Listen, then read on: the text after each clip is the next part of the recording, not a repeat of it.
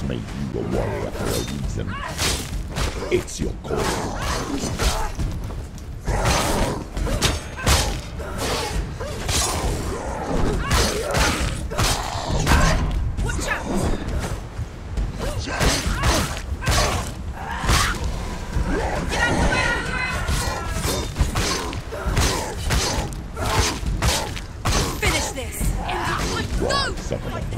When there is a new road ahead, the only one that makes sense.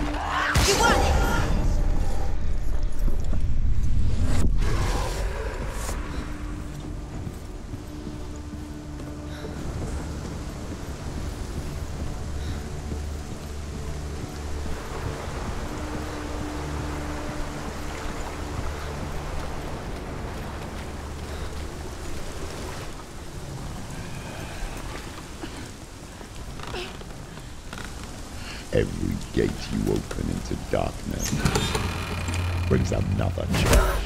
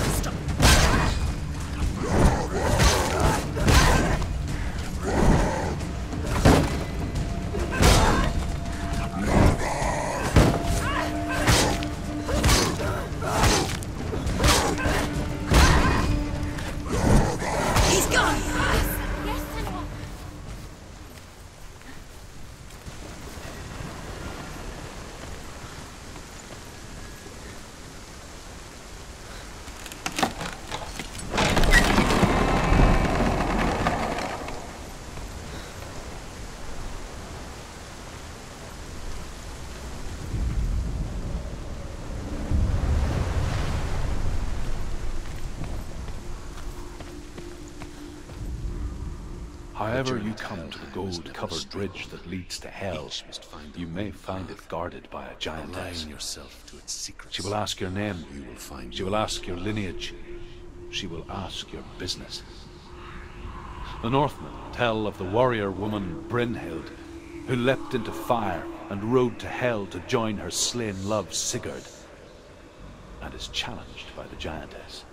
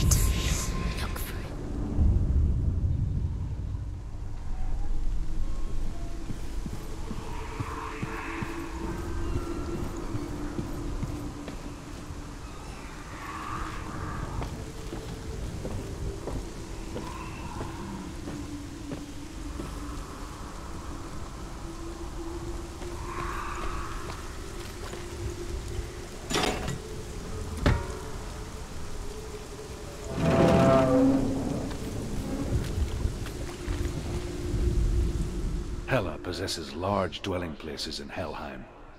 Tall are her walls, high are her gates. The name of her dish is hunger. Her knife is famine. On her threshold all will stumble. Her bed is called sick bed, and her bed hangings are called flames of a funeral pyre. They say she is easy to recognize, half black and half the color of flesh, and her face menacing and grim.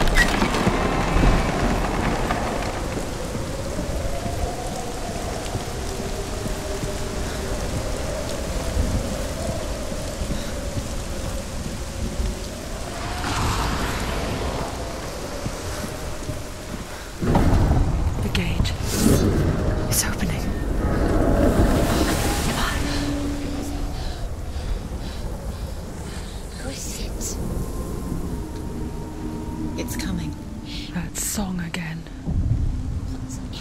Is it? It's Hella. Yes, the source of the darkness. It's coming. This is your moment.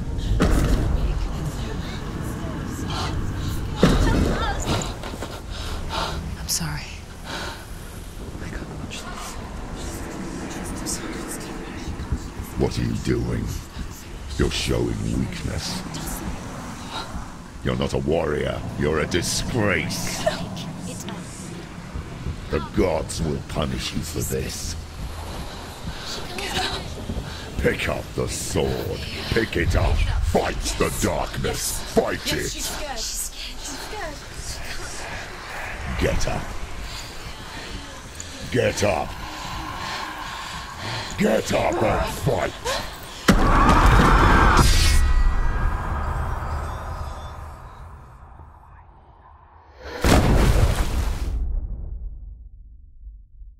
Hell is reaching deep inside of her.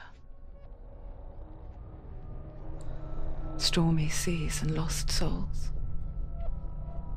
She's dreamt of this before.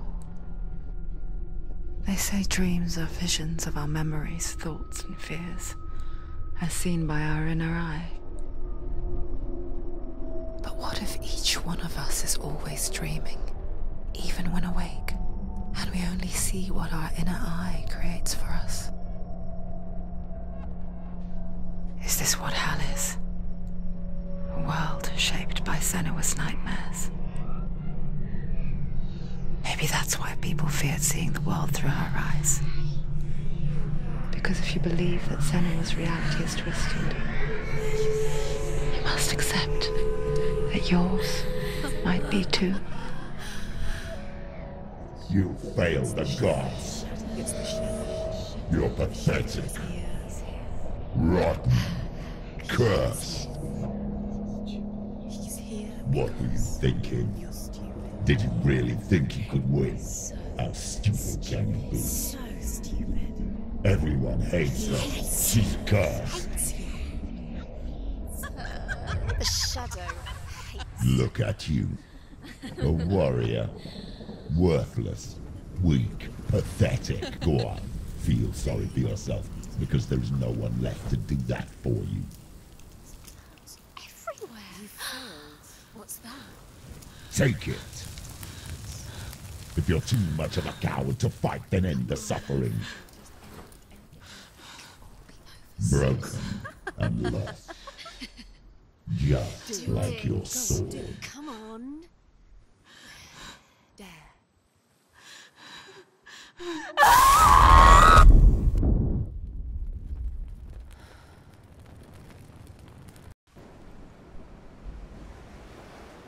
Why go on when you give everything and face that which torments you, only to find that it is worse than you could have imagined?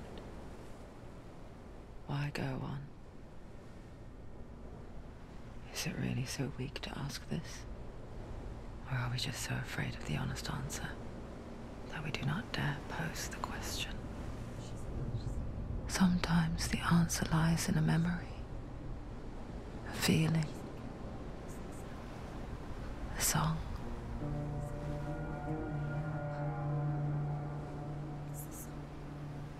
It's not real. It's a trick. It's not real. It is real. Listen to it. Don't give up. Daddy. It's Not like this. It's not real. It is real. It's a trick. Don't trust it. Maybe you're already dead. Who are you? Do you still believe in yourself? No, it's enough. It's a trick. She knows it's a trick. He's already dead. He can't be here. It's impossible.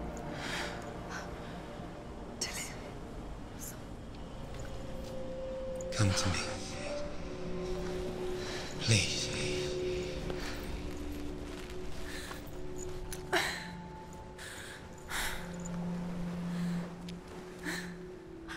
light. Go towards the light. It's him. There he is. It can't be him. It's just a trick. It's in your mind. No, he's here. It's in your mind. It's real. What's happening? Go towards it.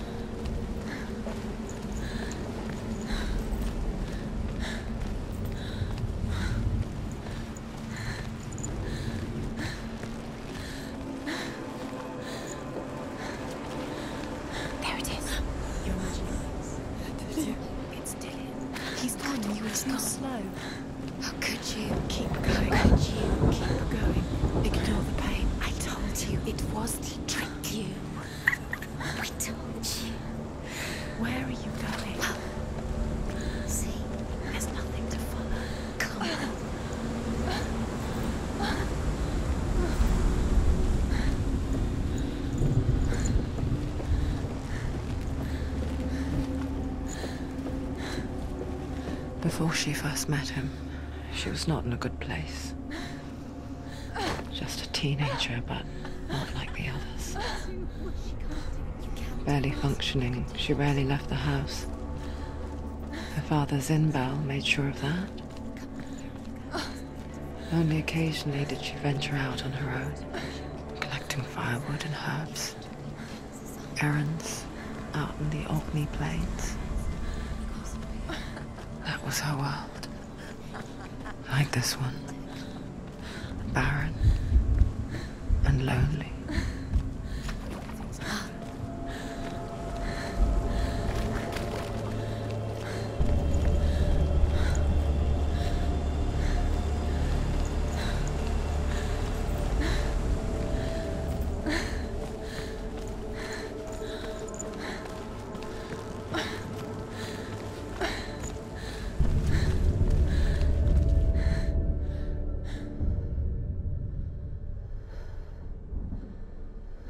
Senua, there will be times that you will feel alone and exhausted, like a strange little fish swimming against the tides of the big ocean.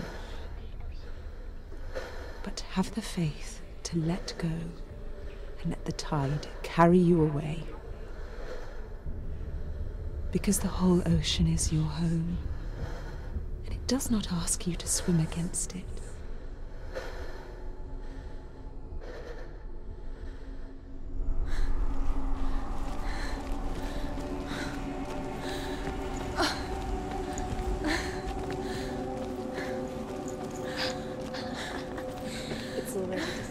Nothing lives here, not even you.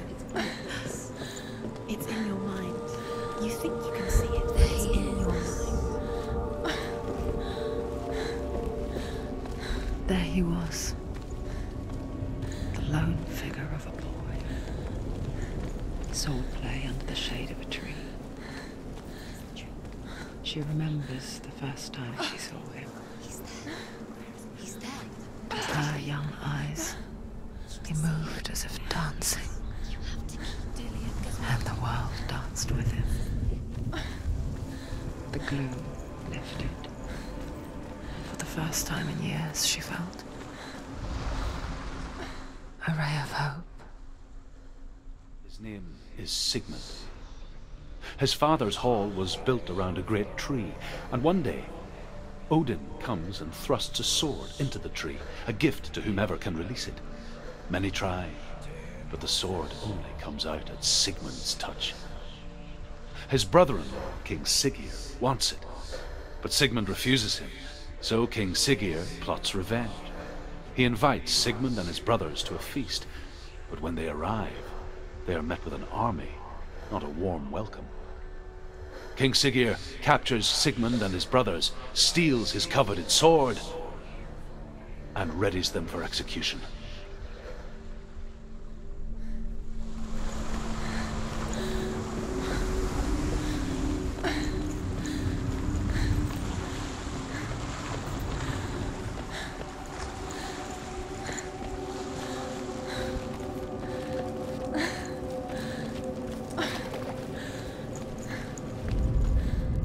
Death for Sigmund and his brothers seems certain. But the king's wife is Sigmund's sister, and she begs for mercy and implores the king to chain them up instead. He agrees. Not for mercy, though, but because he plans an even more cruel and lingering death. Chained to a tree in the forest that night, a she-wolf comes and devours one of Sigmund's brothers. She returns, ravenous, night after night, until only Sigmund is left. The next day, Sigmund's sister sends a servant with honey to smear on Sigmund's face. But to what end? Well, that night, when the she-wolf appears again, you'll never guess what happens.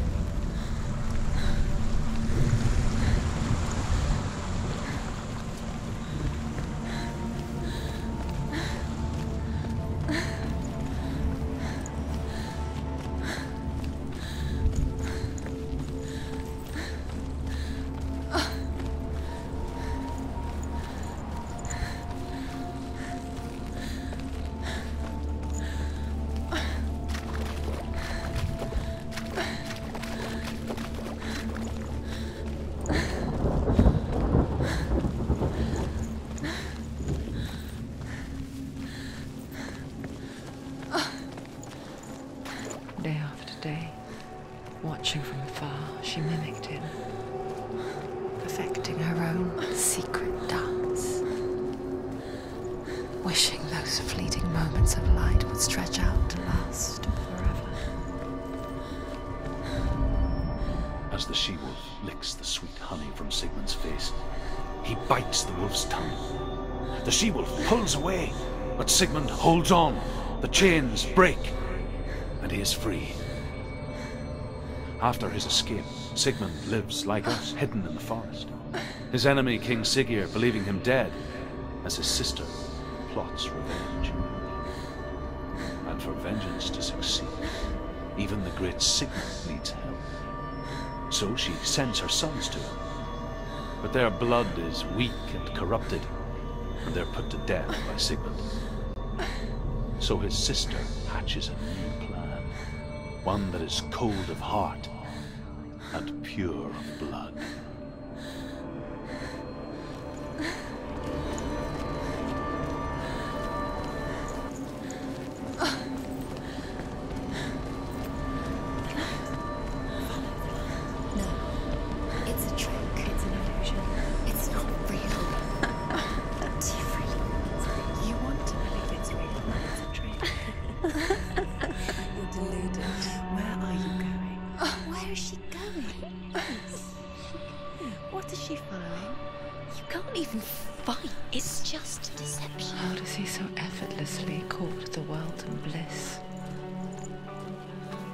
She could do the same. See the world through eyes anew and dance with it, just like he does.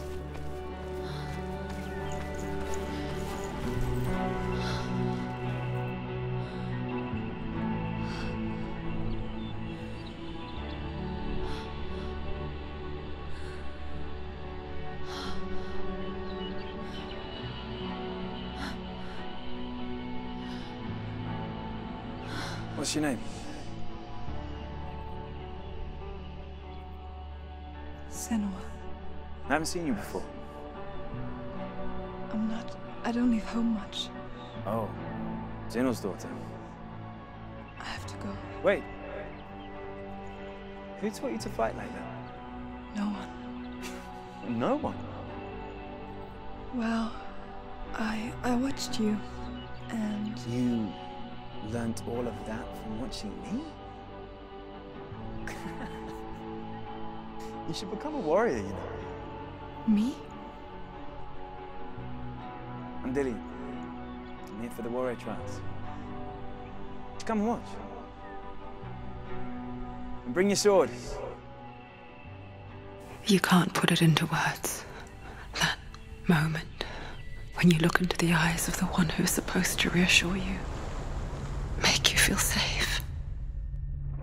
It only takes an instant. Fear swallows you before you have a chance to make sense of it. And darkness becomes a part of who you are. You killed him. But her world changed the day the Northmen took him from her. Senua knows that there's no going back to how things were. That there's nothing to go back to at all. Stay still, stay quiet, hide, don't tell her. Their gods can see into your mind. They will use this power to destroy you. They won't stop me. I can still feel him. Whatever's left of him, they will never let him go. I'm not gonna let him rot here! You're the one rotting here. Leave me alone! You will die here. No! And all your suffering will have been for nothing! Shut up!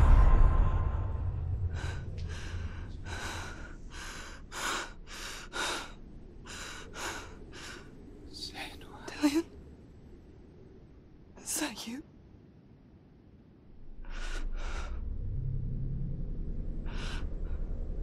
I'll find you, my love. I promise.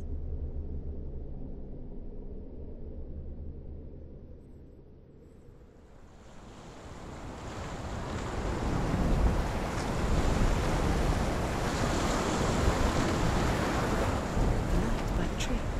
Can you see him? You want to believe it. Is he not real? Is he there? You're alone in these mountains. Is that Dillion? Nothing lives here. You won't survive. You met him by the tree. She met him by the tree. Maybe it's a sign, the tree. What's he trying to tell you? He's waiting for you by the tree.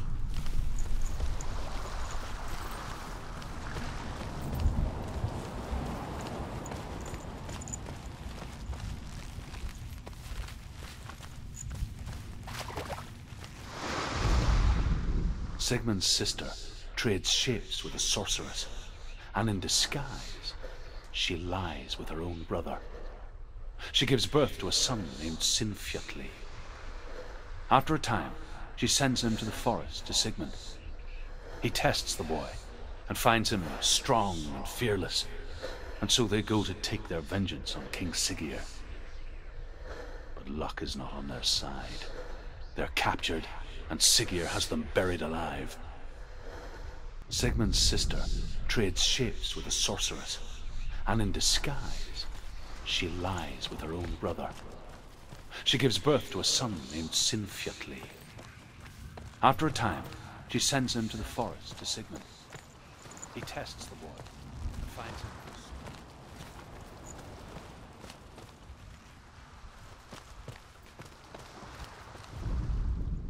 As Sigmund and Sinfjotli are being buried alive, Sigmund's sister throws an armful of straw into the grave mound.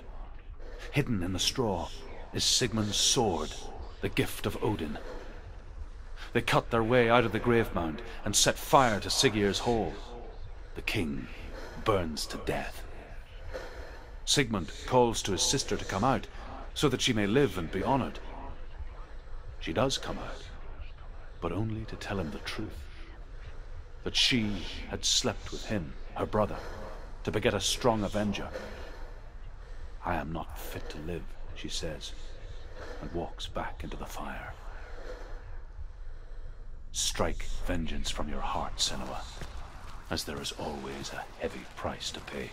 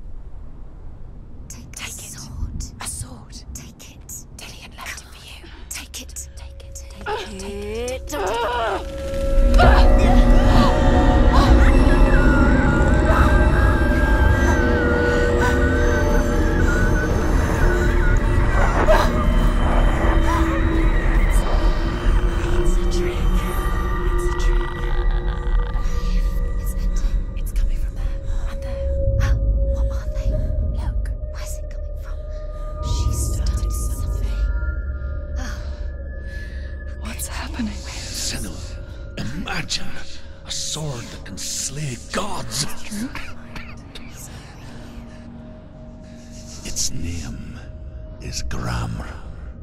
It was forged by the god of all Northmen, Odin, and gifted to Sigmund, a great warrior. I need this sword. It's important. Can you help me? The sword appears whole, but it is an illusion. It shattered into shards long ago. It is said a great warrior can reforge Gramr by answering the trials of Odin, one for each shard. The roots of the Tree of Death will take you to new lands where you will face the trials. Find it. There it is. Focus. There's the shard. Focus. Focus. Use your eyes. Look. Get closer. A king in the north forced the dwarves to make a sword that would never fail and never rust, and that would slice through iron and stone and bring victory to its bearer. But the angry dwarves cursed it. It would be the death of a man every time it was drawn. And it would be the death of the king. Let me tell you about the sword Tyrving.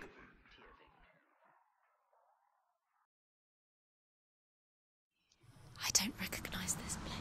Where are we? Where is she? It feels wrong. Where are we now? Burial mound. So strange that we go to